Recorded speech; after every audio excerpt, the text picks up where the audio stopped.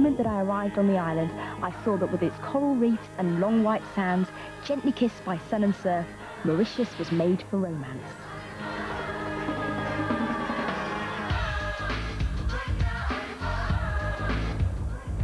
Even when it comes to romance, Mauritius has one or two surprises. They've even got their own version of Romeo and Juliet, Paul and Virginia. Except in the local version, the fate of the lovers hangs on one question: will she get a hit off? But more of that later. This is what Mauritius means to most people.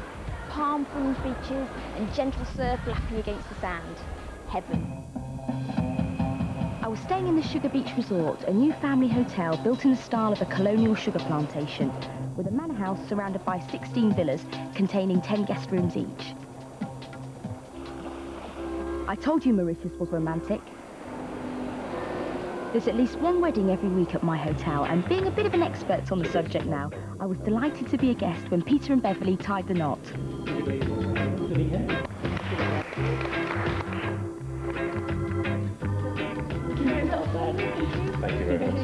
And before we leave the subject of romance, how about this? It was our 30th wedding anniversary, and we usually go to Spain for our holidays, but we thought, well, you know, we'll push the boat out this year and do something a bit extra. If you're in my hotel, this card allows you to eat and stay at other hotels in the group, which sounds fantastic, but there are drawbacks.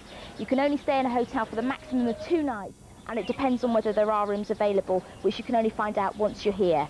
Also, once you've checked out of a room, there's no guarantee that you'll come back to the same one, so I think I'll just stay here. But I nearly changed my mind when I spent a day at Le Rock, a sister hotel built partly on an island, because it is spectacular. But even if you're not staying, you're still entitled to use their water sports facilities, which are just a boat ride away on the nearby Île du Surf.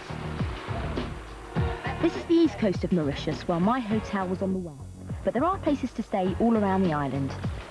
I've been asking around to try and find out what's the best way to get a good view of the island. And this is it. Parasailing costs £16.25 for 7 minutes, and scuba diving and deep sea fishing are also extra, but all other water sports are free. Wow, that is incredible! Yeah. What a view! Back at my hotel, this is my room, and this is the book I'm reading, The Mauritian Love Story of Paul and Virginia. And I'm just getting to the good bit. It's the part where she's trying to decide whether or not to strip.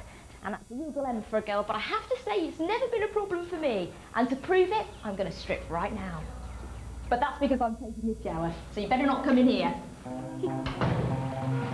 All that exercise earlier had given me an appetite, which is just as well, because the food at my hotel was fantastic. Not just Creole and Indian food either. There were chefs from all over the world cooking dishes from their own countries. My favourite was the Japanese teppanyaki chef, who was quite a performer.